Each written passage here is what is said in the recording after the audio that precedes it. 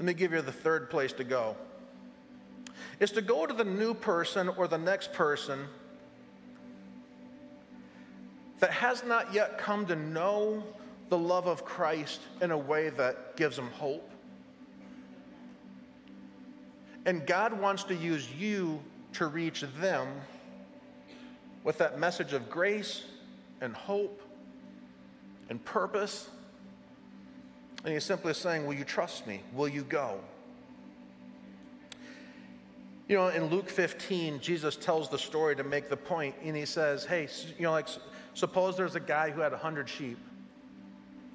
And the guy who's got 100 sheep, if one got away, and it's interesting to me, Jesus asked this in the form of a question. He goes, what do you suppose he would do? That's the New Living Translation. And what Jesus was doing is he was engaging the hearts and the minds of everyone who was listening to him. And again, there's a part of us, I mean, like most of us, if it was us and we had 100 widgets and we lost one, all of us would probably be tempted to say, you know, that's pretty good.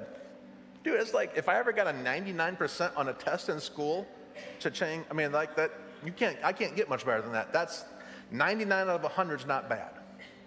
And I gotta believe there are some people who are listening to Jesus say that, and Jesus said, what he said next blew him away. And he says, no, here's what you would do. This is what the kingdom of God is like. He says the loving shepherd would leave the 99